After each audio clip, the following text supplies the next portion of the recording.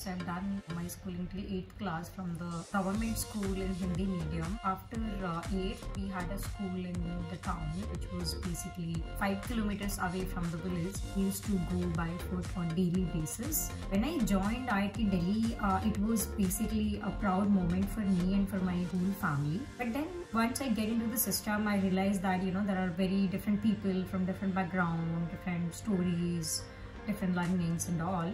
And I was from a very small village, not knowing English especially, and all the classes people speak in English only. So I had a struggle initially to adjust with people in the college. Somehow I used to translate all the English and Hindi first and then used to understand what the professor is saying actually. My father was really annoyed with the quality of our education. He said, it looks like we're just teaching our children how to be cogs in a machine for the industrial age. We're not teaching our children how to be thinkers, learn how to learn, create their own reality, believe in themselves, critique themselves, like all the vital skills.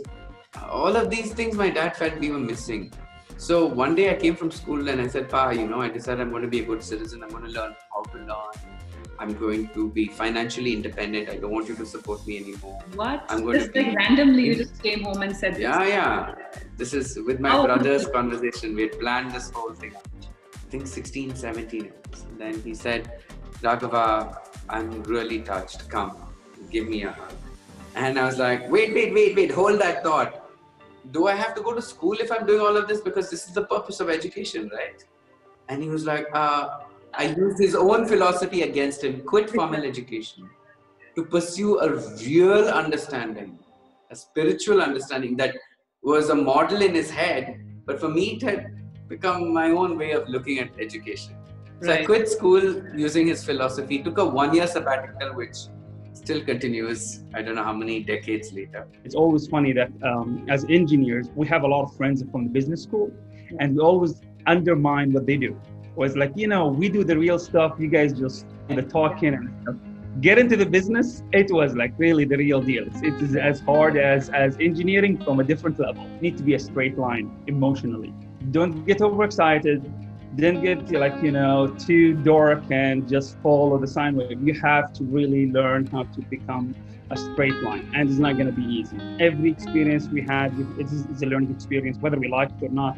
Every day is just a day one. To me, the wake-up call was, I remember, I had excruciating body pains. So I went and saw my physician. He kind of wired me up and, he said, look, everything looks good, but you need to change your lifestyle. And he knew, right, my journey, because I used to share with him whenever I used to meet with him. Then I just didn't understand. And I said, look, I'm a vegetarian, I don't smoke, I rarely drink a glass of wine, I work out.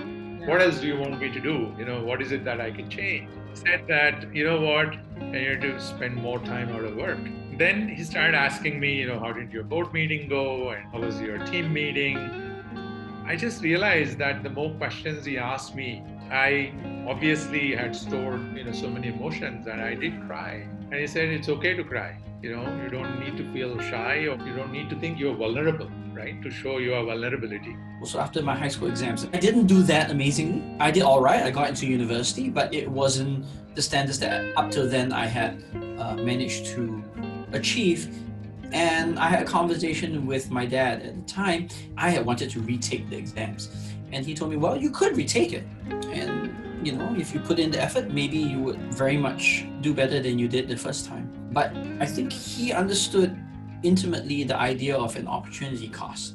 And he said, why do you look backwards? Why don't you look forward instead? And it's true, right? Because if I had looked backward, I would have given up the opportunity to pursue something else with my time. At the age of 4, unfortunately, I lost my father to a heart attack overnight. It was not something we expected at all. But very quickly, a family that was just getting by, overnight, we really struggled to make ends meet.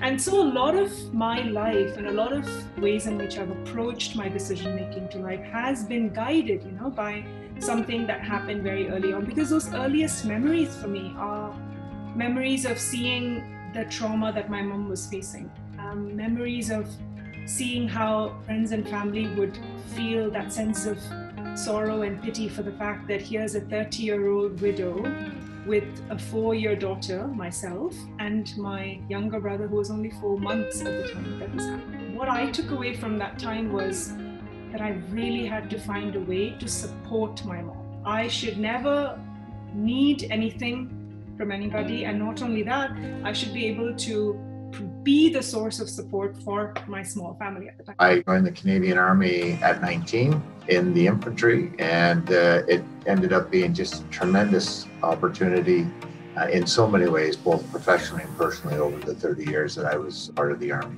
The easy part was the decision. Sometimes the harder part is getting through all the gates that they have, like basic training and things. So there was a few times in the first year of training that I thought, oh boy, this is going to be a little bit tougher than I originally planned for, but it was well worth it. We rented a bunch of snowmobiles that go over snow, and so I got on one and I was running from outpost to outpost, and then I came off the track. So I got off my skidoo and I sunk up to my chest, and I'm 6'6". So Gosh. I said, I've got a real problem here because I'm never going to get out of this without some help.